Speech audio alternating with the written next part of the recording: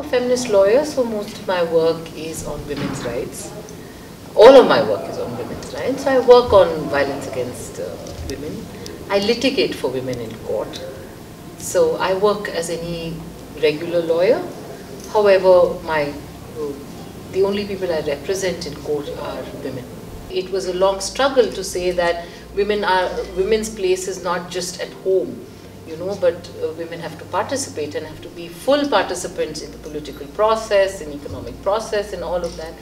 And somewhere now the way such regressive thoughts are coming in, where you hear so-called leaders of the country saying that a woman's place is in her in the kitchen. I mean, not even just in the home, in the kitchen itself. Actually, the worst affected will be the women, because the minute you bring in, these are all conversations about resurgence of patriarchal structures and norms. So the first people who will suffer is women.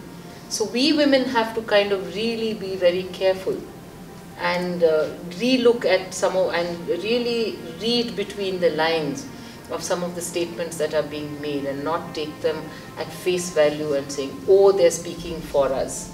They're really not speaking for us as much as on behalf of status quo that they want to maintain, and that status quo is very oppressive of women.